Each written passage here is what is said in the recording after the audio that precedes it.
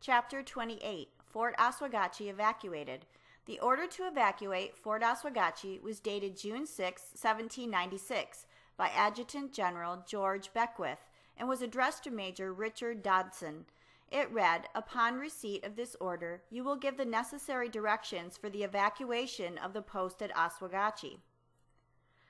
The Commander-in-Chief's intention is that the party now there shall join their regiment with all convenient speed, but it is left to your discretion to direct them to repair to Kingston with all their bedding, etc., in the first instance, if you find this measure requisite in the present general state of the transport."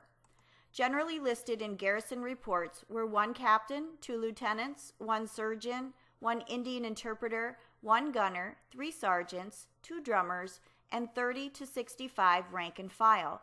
Those ill were included under the heading "Sick in Canada." That much the officers accorded the Treaty of Paris.